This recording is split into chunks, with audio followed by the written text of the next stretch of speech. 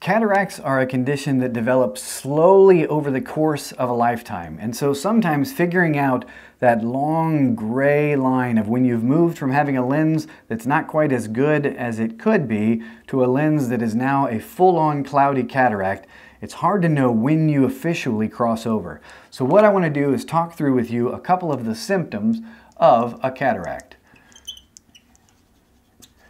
And as I like to do, both in personal life and when talking about cataracts, we will make a list. So number one on the list is the difficulty with glare. So if we look at an eye, I'm going to draw one right here. This is a globe of an eyeball. If we were looking out from the side this way, this would be the dome of the cornea, clear cornea on the front, which, by the way, stays clear, never gets cloudy over time.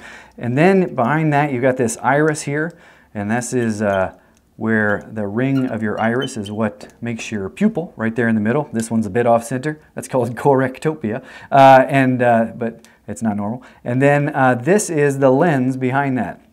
So this lens right here is what becomes a cataract over time.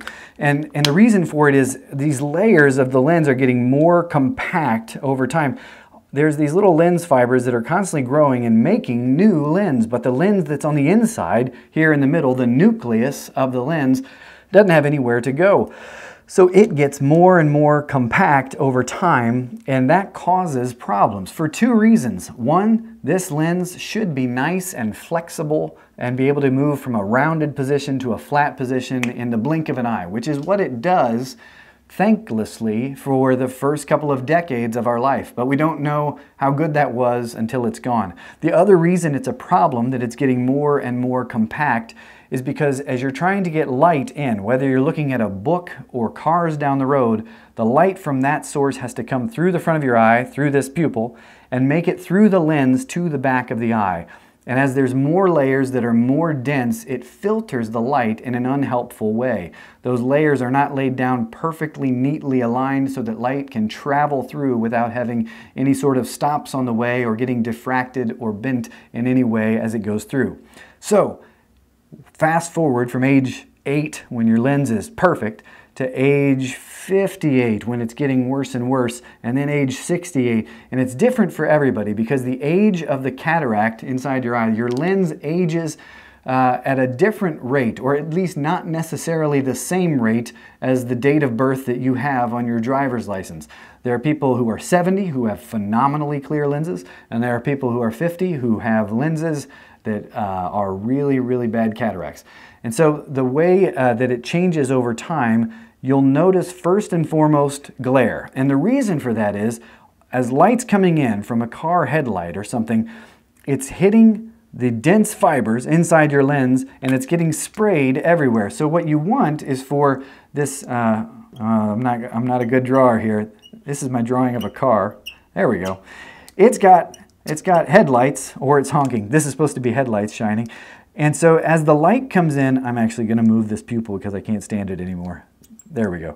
As the light comes in from that, what we want is for it to come in and come right through the front of the eye into a clear picture on the back of the eye. What happens as these lens fibers get more and more and more dense over time is that same light comes in and sprays out in different directions. And so same cars on the road, same nighttime driving conditions, but those point sources of light are now a source of tremendous diffraction because the light coming in is spraying everywhere.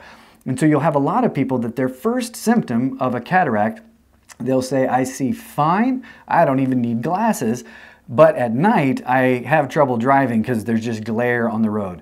That is the first and foremost. It's the most famous of the symptoms. The second is decreased low light vision. And so here's why that's different than glare. Glare is the light that's coming into your eye is getting sprayed in a way where you have distracting halos and starbursts, but it's still making it through and just the extra light is spraying off. And it usually comes from point sources of light. But most people, if they've gotten to the point where they have glare, and sometimes even before they have glare, will have this difficulty with low light vision. And that is not necessarily with point sources of light, but with light that you're having to see that is shined off of a page on a book. And that's because the amount of light that you need to push into the back of your eye has to get higher and higher and higher. So if you're a little kid, you can read a book with all the lights in the room off. As long as there's just a light somewhere on in a hallway nearby, you can see fine, because every bit of light that's touching that page is making it through your lens to the retina unobstructed, nearly 100% of the light. But as that slowly gets muted over time, as the volume knob on how much light can make it through your lens gets turned down from a 10 to a 9 to an 8, you need increasing amounts of light in order to see the same things. And so the second symptom of a cataract is I can still see stuff, but I have to really, really increase the light. True story, the way that I knew it was time for my mom to have her lens replacement surgery, which is a type of cataract surgery, was I used her phone and it just nearly blinded me because the brightness was so incredibly high, and it let me realize she was having to use enormous amounts of light just to do normal tasks on her phone. And so we placed a new lens and she's great now. And now I can use her phone without hurting my own eyes. The last of the symptoms, and this is the biggest of them, no longer able. And that's shorthand for saying that you're no longer able to do things as well as you want to do them or as often as you want to do them because of your vision. And that means that even if you have a good pair of glasses, there's still things that you're impaired, you're unable to do them like you could before. And it has to do with the vision that you've got. And so this right here is kind of the sine qua non of cataracts, where if you have this, it means it's time for you to have the surgery whenever you want to. Never an emergency that you have to do it, but once someone's ready to do it because they have these symptoms, that means that it's the right time to do it. So hopefully this list of symptoms is helpful in letting you know if you've just been dealing with cataracts for a long time without ever realizing that that's a problem, or that it's not normal, or that you don't have to do that anymore.